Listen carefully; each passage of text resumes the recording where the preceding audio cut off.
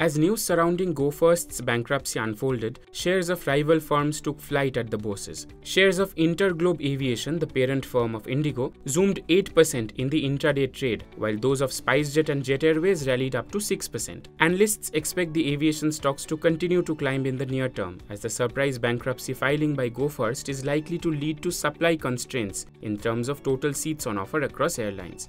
So I think they're pure momentum plays, because what happens in terms of both the regulator and what the government probably does, I think it's going to be key.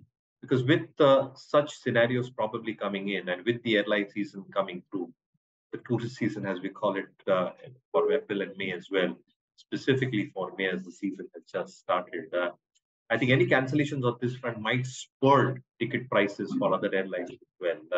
So I think capping of prices, as I pointed out, I think is also going to be a key criteria here. If that probably happens, I think it just caps out the expected potential runaway gains that existing players like IndiGo might have. Domestic airlines flew 13 million passengers in March 2023, up 21.4% year-on-year. Between January and March this year, domestic airlines carried 37.5 million passengers as opposed to 24.72 million during the same period last year. The recent developments with GoFirst, analysts feel, could boost the coffers of airlines over time amid relatively high passenger load, provided the aviation turbine fuel or ATF prices and other costs remain in check.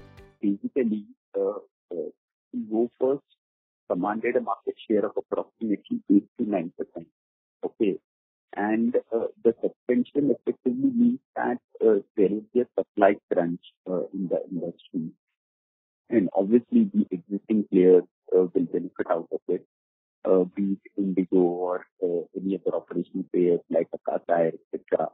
Air India also you might fall in that list. So basically, the other operators stand to benefit, especially in an environment where the airfares are at high levels and the occupancy levels are upwards of about 70-80%.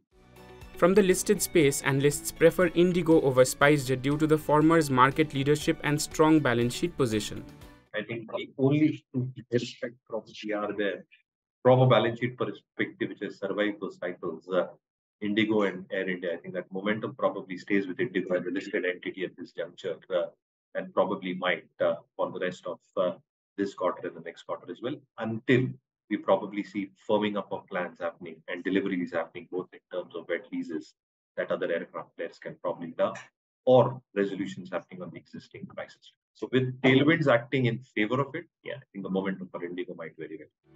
In a nutshell, while short-term traders could scalp immediate gains, analysts suggest long-term investors continue to hold on to the stocks. On Thursday, markets will react to the US Fed's interest rate decision. Besides, Q4 results of Adani Enterprises, Dabur India, HDFC Hero MotoCorp, Tata Power and TVS Motor Company will be tracked by the markets. If you like this video, share it and subscribe to Business Standard. For more news, views and insights, log on to www.business-standard.com. Do also follow us on YouTube, Twitter, Facebook, Instagram, Telegram and LinkedIn.